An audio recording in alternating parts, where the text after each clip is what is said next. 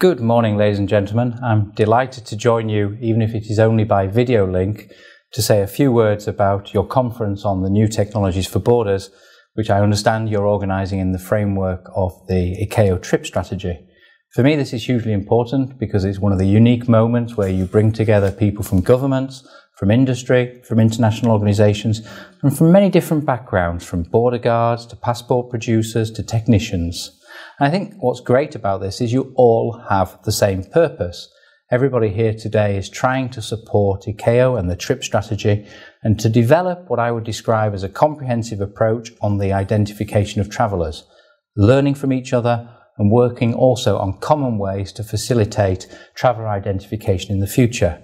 Now, even though the Commission, contrary perhaps to the Member States, is only an observer status in ICAO, we are very much interested in participating, and I think in many ways this is one of the key areas of work for us. It's particularly important for us to have globally interoperable standards for travel documents in the world, which can be read and checked at all of our borders.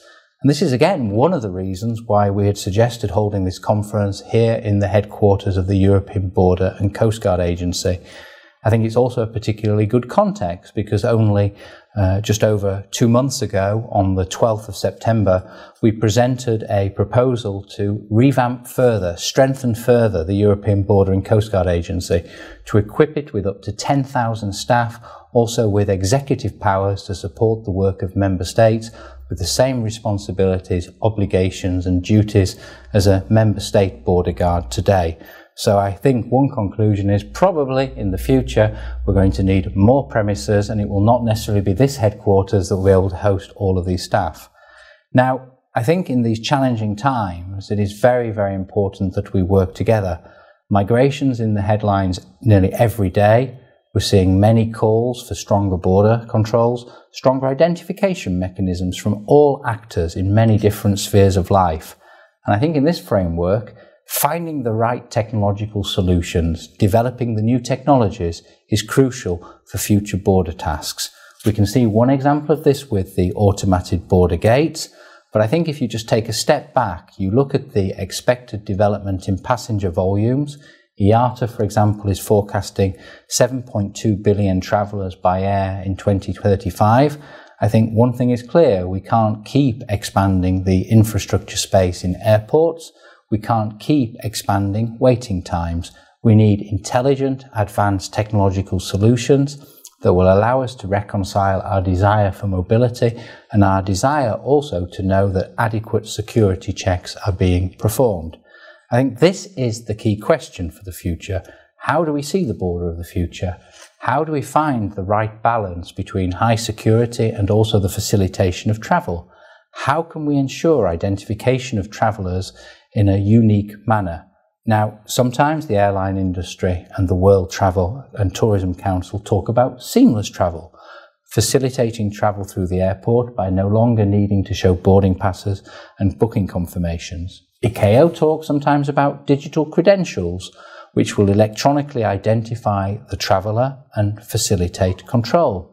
We've got some projects underway in these areas where, for example, a passenger can register, enrol his or her biometric features, often the facial image, and can pass through the airport without queuing in long waiting lines.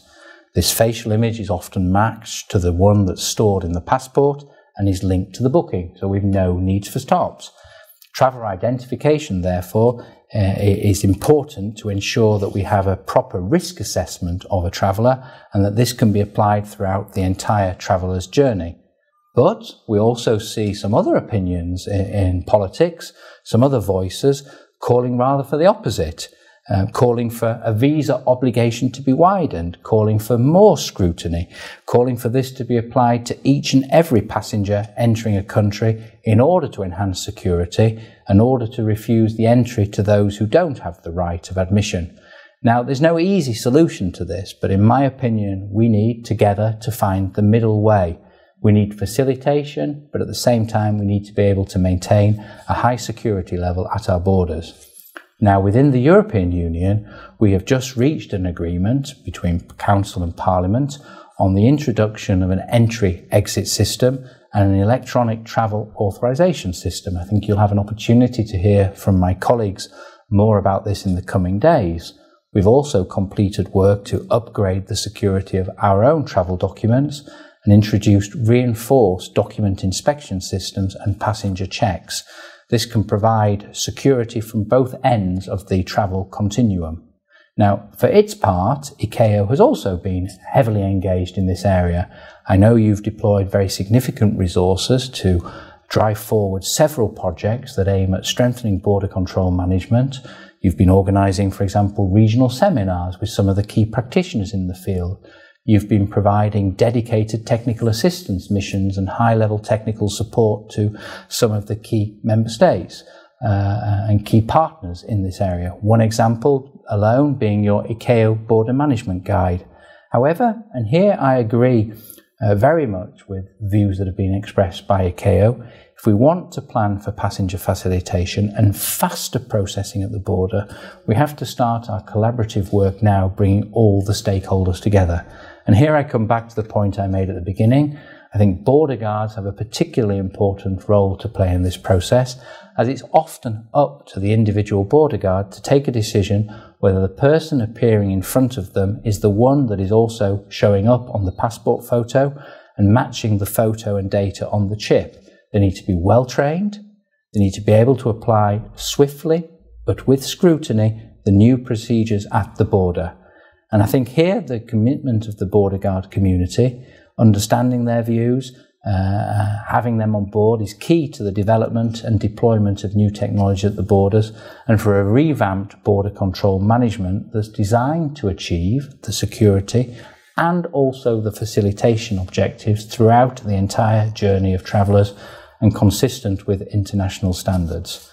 So I hope very much that today is not the end of this process, but it's the beginning. I wish you a fruitful conference with excellent results, and let me reassure all of you that the Commission, the staff of DG Home, will be with you to continue to support you, continue to participate in such events, and to reach the perfect result that manages to balance these objectives. Good luck for your work over the next few days, and thank you very much.